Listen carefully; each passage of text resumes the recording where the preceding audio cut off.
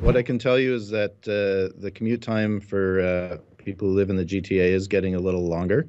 It was 32.8 minutes in 2011, and it's 34 minutes in 2016. So that's an increase of 1.2 minutes, just over a minute on average. It's a challenge getting around the region. The region has the most people in Canada, and there are about 1,000 people living in every square kilometer of the GTA. Whether and that GTA is a big area from Ajax to Milton to New Tecumseh.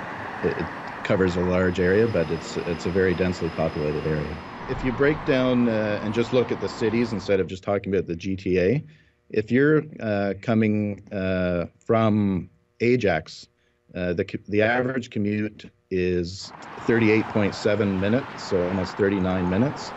That's the one with the worst commute time. But if you're commuting into the city of Toronto, it's 39 minutes. So it's about the same as the commute for people from Ajax.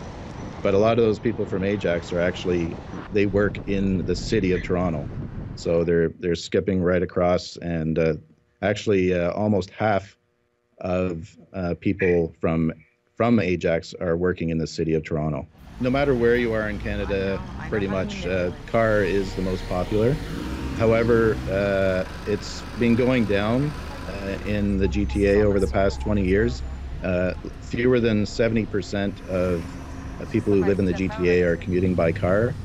And public transit has been increasing over time. We are seeing that both walking and cycling is more people are doing that in the GTA than 20 years ago. Obviously, there's not only expansions in public transit, but also in a lot of urban areas, increased opportunities for cycling within the city, or paths to bypass certain parts of the city. Same with walking paths.